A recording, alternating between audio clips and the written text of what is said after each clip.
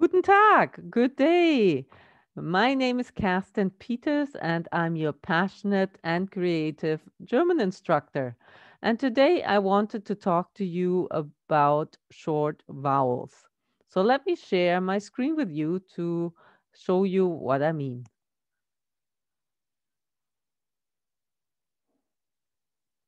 Here we go. So there are 4 reasons for the pronunciation of short vowels in German. Number 1, vowels in one-syllable prepositions.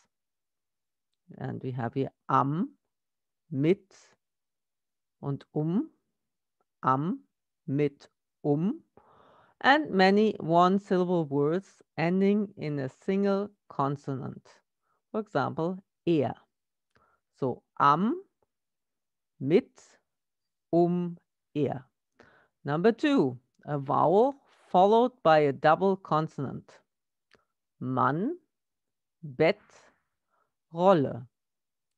So we have here double N, Mann, double T, Bett, double L, Rolle. Number 3, a vowel followed by 2 or more consonants. Dach, Fisch, Fuchs. Dach, Fisch, Fuchs. And number 4, a single vowel E at the end of a word, be like Hase, Fliege, Nase. So let's go through all the words again to help you with the pronunciation. Am, mit, um, er, at, with, at, or around, he. Mann, Bett, Rolle. Mann,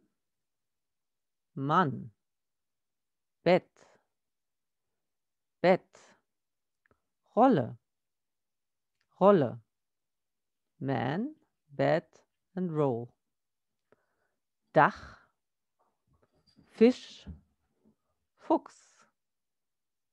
Dach, roof. Fish, like the English word fish. Fuchs, fox.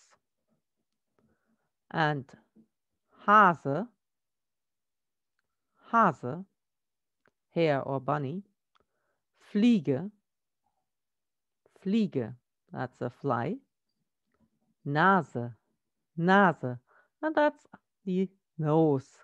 So I hope this helps you with your pronunciation and to remember when a vowel is short in German.